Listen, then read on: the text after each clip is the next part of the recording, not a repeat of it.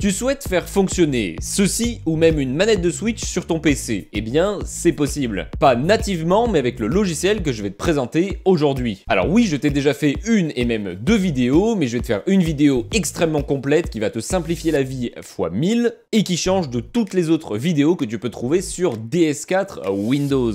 C'est-à-dire que grosso modo, tu n'auras plus de problème et tout sera installé de façon automatique. Et ça fait plutôt plaisir. Évidemment, comme d'habitude, n'hésite pas à t'abonner, liker, commenter et partager. Ça soutient la chaîne et ça fait plaisir. Et ça aide aussi au référencement, donc ça fait également très plaisir. Voilà, donc trêve de blabla, on passe tout de suite au générique.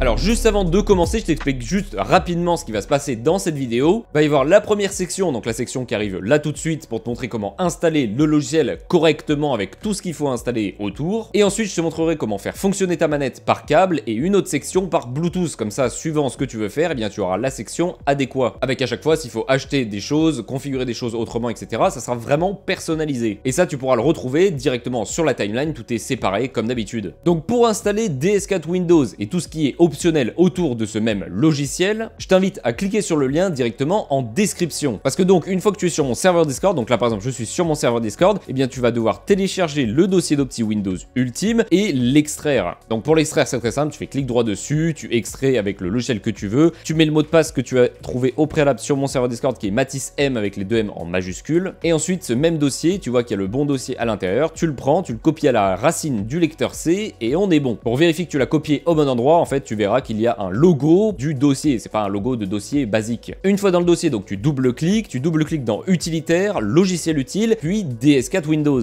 Et là, tu vas retrouver tout ce qui est utile de façon automatique. En plus de retrouver le lien qui te ramène vers ma vidéo actuelle, donc celle que tu es en train de regarder, qui te permet de configurer le logiciel. Donc avant même d'aller sur le lien pour télécharger DS4 Windows, tu vas installer tout ce qui est optionnel, comme ça c'est déjà fait. Sauf Dualsense, ça on en reparle un peu plus tard. Donc tu double-cliques sur .net runtime x64, tu fais oui pour l'exécuter en tant qu'admin, et là il va t'installer le .net qui est nécessaire au bon fonctionnement de DS4 Windows. Et comme tu le vois, tout est automatique, j'ai les deux mains en l'air, la souris ne bouge absolument pas, qui te fera gagner quand même pas mal de temps, et puis c'est automatique, donc ça fait toujours plaisir. Pour les drivers optionnels, c'est pareil, tu peux l'installer avant, donc tu double-cliques, tu fais oui, t'attends, et tout va s'installer automatiquement, pareil, c'est le même principe, tout est automatique. Une fois que c'est fait, tu vas pouvoir double-cliquer sur le lien DS4 Windows qui va t'envoyer sur la page DS4 Windows. Voilà, donc maintenant que tu as double-cliqué, tu vas pouvoir sélectionner la version, donc la dernière version disponible pour toi. Moi c'est la 3.2.12, peut-être que toi ça soit une version après, et cliquer sur le zip. Alors le zip de préférence ça s'ouvre plus facilement en x64, donc tu cliques dessus, ça se télécharge et on est bon. Ensuite tu extrais le fichier, donc pareil en faisant clic droit, extraire vers, et ensuite tu peux le ressortir encore du dossier pour avoir juste le dossier DS4 Windows. Ensuite tu peux bien double-cliquer et lancer DS4 Windows qui est représenté par ce petit logo, donc tu double-cliques et là tu vas voir que tu as deux choix. Premier choix, programme folder, donc toutes les données, toutes les informations, toutes les modifications que tu vas faire au logiciel vont être enregistrées dans ce même dossier, qui va te permettre par exemple si tu veux bien faire copier-coller de tes données, etc., de ta configuration, et bien tu pourras juste copier le dossier vers un nouveau PC, vers un disque dur externe, etc., pour le sauvegarder. Si tu sélectionnes AppData, c'est le même principe, sauf que toutes tes données ne seront pas dans ce dossier-là, mais dans AppData, donc en fait en faisant Windows R, en écrivant %AppData OK, et là dans ce fameux dossier tu auras DS4 Windows. Moi tu vois que je ne l'ai pas, mais il y sera une fois que je l'aurai sélectionné. Donc tu fais le choix que tu veux, moi je le mets toujours dans AppData, mais techniquement tu fais ce que tu veux. Et là tu vois que le logiciel est lancé. Alors moi j'aime bien le mettre en étiré comme ça, bon encore une fois tu fais comme tu veux, mais on va juste faire les petits réglages avant de passer à la section USB et la section Bluetooth par rapport à la manette. Donc premièrement tu vas aller dans Settings, et là on va sélectionner deux petits trucs à faire, enfin même un peu plus de deux petits trucs. Déjà ça va être d'aller tout à droite et de mettre en français. Voilà, donc maintenant que tu as sélectionné français, tu peux fermer le logiciel et le réouvrir, maintenant il sera en français. Donc du coup tu retournes dans paramètres et là tu vas faire plusieurs petits réglages. Les notifications, moi j'en veux pas, donc je mets aucun. Je désactive le fait de faire glisser sur le pavé numérique pour le pavé tactile pardon, pour changer de profil. J'utilise qu'un profil donc ça ne sert à rien. Je mets que quand je ferme le logiciel ça me déconnecte la manette du Bluetooth, parce que je pars du principe que si je ferme le logiciel c'est que j'utilise plus la manette. Je ne veux pas que la manette clignote si j'ai une latence élevée, parce que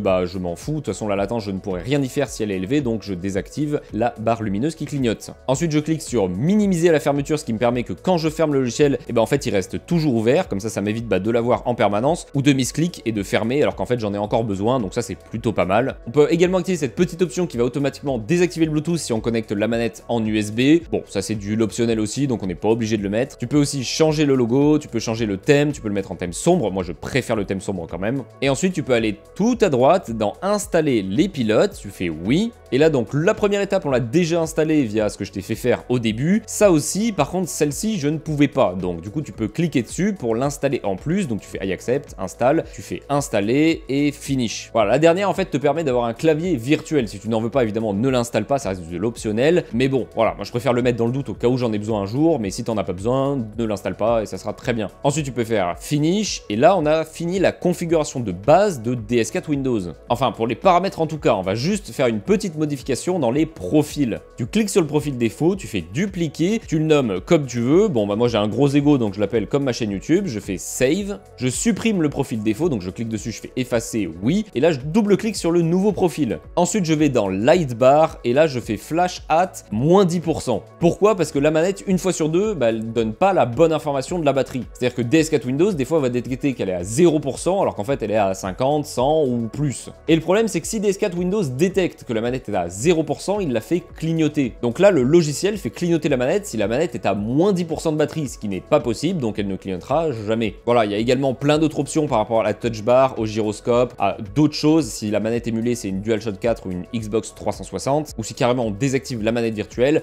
Bref, il y a pas mal de choses qu'on peut faire, qu'on peut régler, mais là je vais juste régler, je vais juste montrer les réglages de base. Ensuite pense bien à sauvegarder le profil et on est bon, tu as un profil magnifiquement personnalisé. Juste avant de passer aux deux prochaines sections de cette vidéo, donc pour connecter la manette en Bluetooth ou par câble, je voulais juste te donner un exemple d'utilisation de DS4 Windows avec une manette par exemple Dualsense. Tu as une manette Dualsense et tu as un abonnement ou tu veux prendre un abonnement à Boosteroid. Boosteroid qui est un service de cloud gaming extrêmement performant et qui te permet d'accéder à tous les jeux n'importe où, n'importe quand et avec n'importe quel appareil. Et le vrai avantage pour ceux qui connaissent déjà GeForce Now par exemple, un service concurrent, c'est qu'avec Boosteroid, en plus de payer moins cher, tu as les derniers jeux déjà ajoutés sur le service et ça vraiment c'est un régal. Le catalogue est vraiment beaucoup plus fourni. Et donc justement si tu veux utiliser ou que tu utilises ce service de cloud gaming mais que ta manette n'est pas compatible, et bien tu pourras utiliser DS4 Windows, donc que tu aies une manette Dualsense ou Switch, tu pourras l'utiliser. Voilà donc petit exemple terminé, merci encore à Boosteroid pour la confiance et l'accompagnement sur la chaîne et n'oublie pas que tu as un lien directement en description pour t'inscrire à Boosteroid, tester un mois ou sur plusieurs mois. Et je le précise, mais oui c'est un lien affilié donc je toucherai une petite commission, ça fait plaisir, ça soutient la chaîne, donc pourquoi pas. Donc là je vais te montrer comment connecter la manette en USB à ton PC. Alors pour ce faire évidemment tu as besoin d'une manette Dualsense ou une manette PS4 Dualshock et d'un câble USB-C pour les manettes Dualsense, donc comme ça tu peux la connecter directement, ou micro USB pour les Dualshock 4. Alors attention, je préviens d'avance, disclaimer, tous les câbles ne sont pas compatibles au transfert, en tout cas à l'utilisation de la manette. Ce qui fait que tu peux avoir un câble qui fonctionne très bien et un autre qui ne fonctionne pas du tout ou très mal. Moi actuellement j'utilise le câble de ma manette Xbox Series Elite, donc ça marche sans problème, mais toi si tu te vois que ça ne marche pas, teste un maximum de câbles chez toi, tu peux ne pas avoir de câble chez toi compatible. Donc là ce que je t'invite à faire dans un premier temps, c'est connecter la manette, donc tu la branches. Et là, dans le logiciel, si on regarde en même temps, eh bien, on va voir la manette se connecter. Donc là, comme tu le vois, ma manette est détectée en câble et c'est bien une Dualsense. Donc c'est bien cette manette qui est actuellement bien devant moi et devant toi aussi. Mais pour que la manette Dualsense, en tout cas, fonctionne, il y a pas mal de choses à faire. Manette de PS4, tu branches, ça marche, si le câble est bon en tout cas, et c'est tout. La manette Dualsense, je vais te montrer précisément ce qu'il faut faire et tu vas bien suivre étape par étape pour que ça fonctionne. Donc là, je débranche la manette, comme ça au moins, il n'y a pas de... Elle est toujours connectée, elle est déconnectée.